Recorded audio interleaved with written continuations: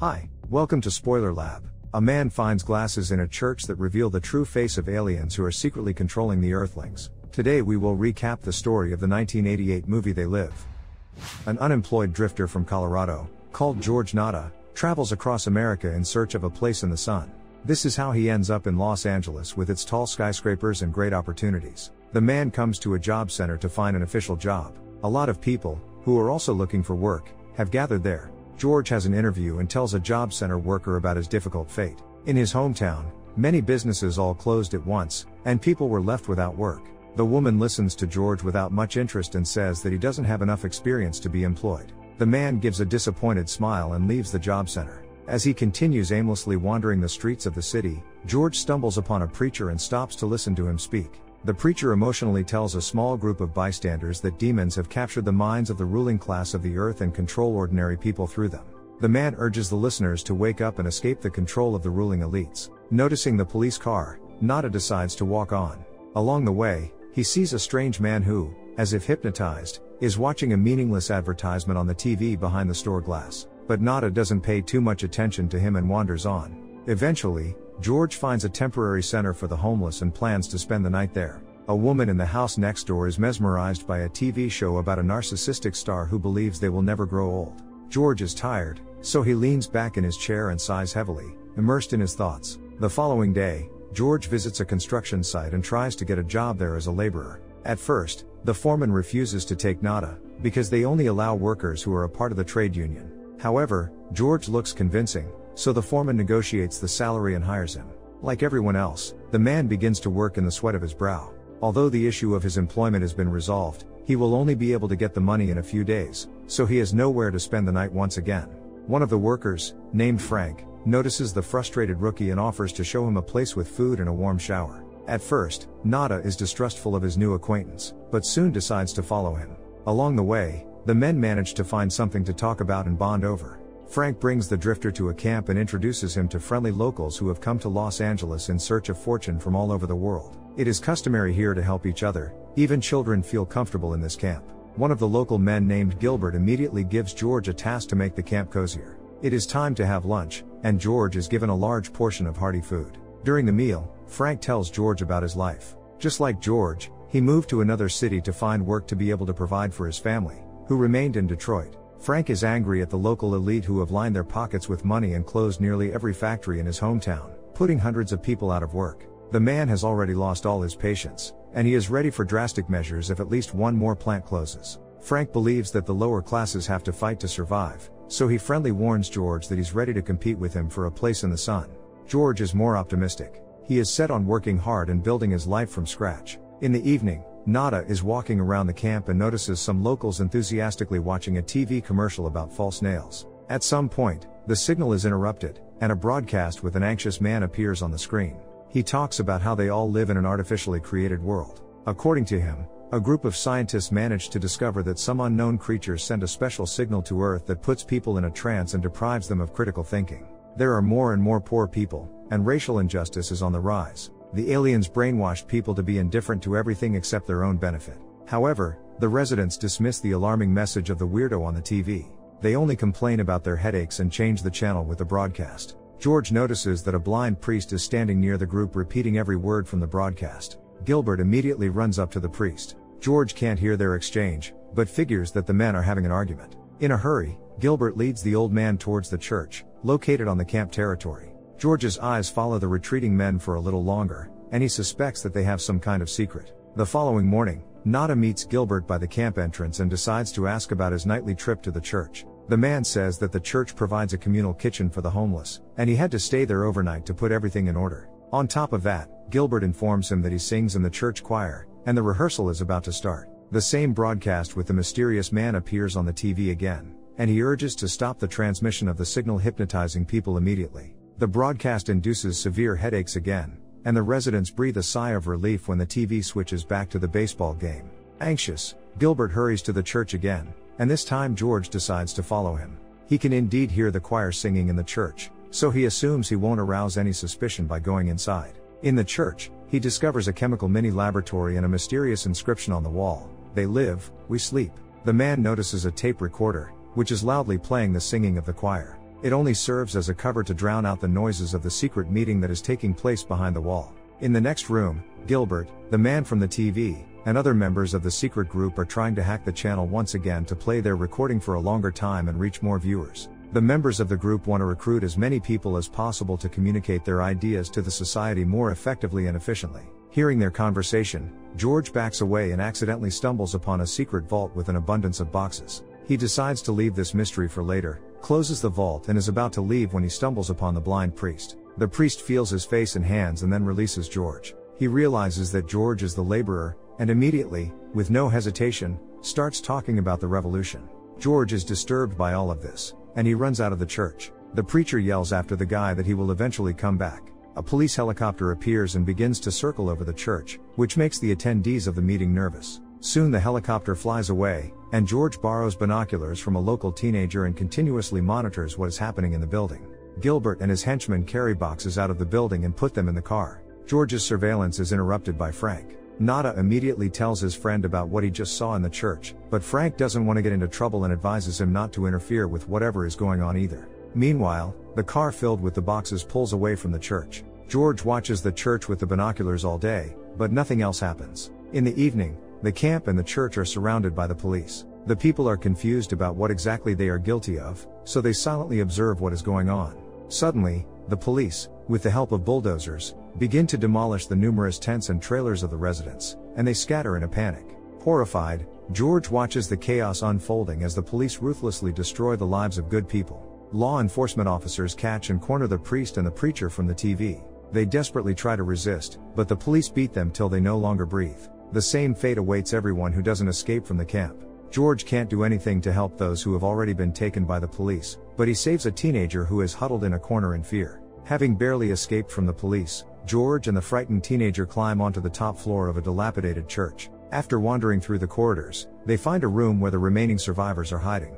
The people don't understand why they were raided and spend the whole night in a shelter. In the morning, they come out of their hiding spot to inspect what is left of the camp after the last night's nightmare. The camp looks like a hurricane went through it, but they find a TV in the middle of the camp, which surprisingly still works and is broadcasting funny ads. Meanwhile, George decides to investigate the secret vault in the church. The provocative inscription on the wall next to him was covered up during yesterday's raid. George finds one surviving box in the pantry, the same as those that Gilbert hurried away yesterday in the car. Immediately, a patrol car drives past the church, and George is forced to hide from law enforcement officers. After he found a safe space, the man opens the box and is disappointed to find dozens of sunglasses inside. He hides the box in a trash can and takes one pair of glasses with him. As he walks around the city, George decides to put on his glasses, and everything around him suddenly turns black and white. The whole, previously so familiar, world takes on a completely different look. Through the glasses, every billboard, sign or headline reads, "Obey,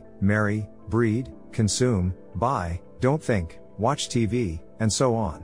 Instead of glossy pictures in magazines, he sees a set of manipulative phrases and calls for submission. Even people who previously seemed ordinary now show their true monstrous face through the glasses. He takes them off and puts them back on several times to make sure the man standing in front of him really looks like an alien creature. The strange man watches George suspiciously, but fortunately doesn't say or do anything. Once again, George puts the glasses on and sees the inscription "This is your God" on the banknotes. He also discovers that there are transmitters installed at every traffic light in the city that broadcast a hypnotizing voice. It says the order over and over again: sleep. Nada soon realizes that not all people are the same. Amazed, he watches ordinary humans calmly communicate with those who look like alien monsters, and it immediately becomes clear that monsters are the most successful in the society. Entering the supermarket, George pays attention to a politician's speech on the TV, and an alien is also hiding behind his face. The guy begins to laugh hysterically at this revelation. He can't help but insult the lady pushing him, who also looks like a monster through the glasses. He tries to explain to the ordinary people around him that this is a monster standing in front of them, but by doing so he only blows his cover. The lady informs other aliens about a person who can see their real appearance through the walkie-talkie in her wristwatch and describes his appearance. Having received the message, the other aliens move towards him. George runs out into the street, horrified. Here, many aliens are looking intently at him, but the man doesn't notice them and insults the monster woman.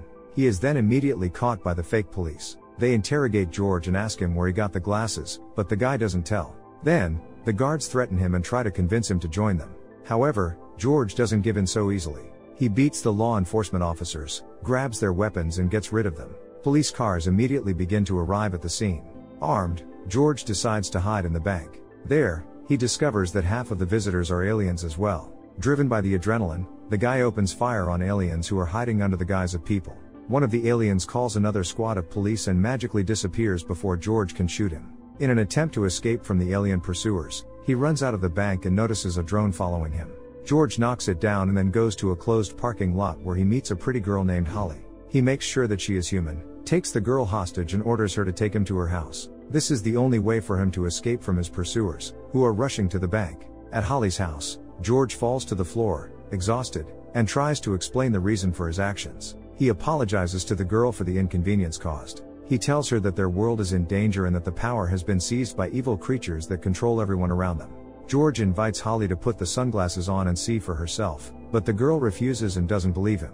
When the man closes his eyes in exhaustion, Holly tries to walk quietly past him, but he watches her every move. After a while, George calms down and asks his hostage what she does. Holly reveals that she works as an assistant director in television. George remembers that the aliens are sending their signal through the TV and wants to break it. As soon as the guy loses his guard, the girl breaks the bottle on his head and pushes him out of the window. After falling from the second floor, George miraculously survives, but loses his sunglasses. Meanwhile, Holly informs the police about what happened and calls a police squad to her address. Nada is forced to hide from the guards again and finds a safe spot under the bridge. After dark, the guy reaches another neighborhood and spends the night in the street. The next day, he comes to the construction site to ask for Frank's help to fight against the alien creatures. His friend is terrified of him, as George just staged a massive shooting and eliminated a lot of people. George tries to tell Frank that they weren't people, but aliens in disguise. However, he doesn't want to listen to anything George is saying and tells him to go away. Then, George comes to the place where he hid the box full of sunglasses,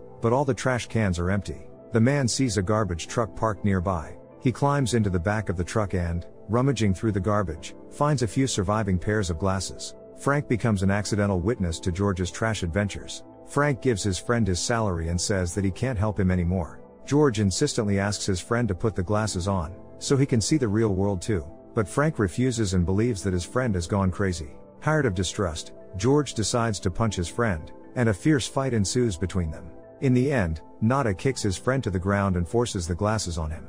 Amazed, Frank finally believes George, horrified by the reality. The friends rent a room at a nearby motel, where they discuss their next course of action. Frank assumes that there are other people who see the aliens, and they must look for them. George tells him a story from his childhood. Living in dire poverty, he was constantly abused by his father. Severe class inequality caused hatred in ordinary people, which fueled the aliens all these years. Now George intends to take revenge on them for his broken life. In the morning, the friends meet Gilbert at the motel, who is also wearing sunglasses. He invites them to a secret meeting of like-minded people, which is taking place that evening. The friends arrive at the address and meet other seers of different ages. They exchange the sunglasses for modern lenses that are safer for the eyes and give a clearer picture. Gilbert tells them in detail about who these creatures that flooded the earth are. It turns out that the alien invaders are recruiting ordinary humans for their own purposes, promising them wealth and power in return for their faithful service. For them, the earth is just a business and a temporary source of resources for the creation of the third world. All global catastrophes and climate change are also their work. When the aliens completely exhaust the earth, they will move on to enslave new planets. One of the members of the resistance unit shows Frank the alien watch, which he decides to take.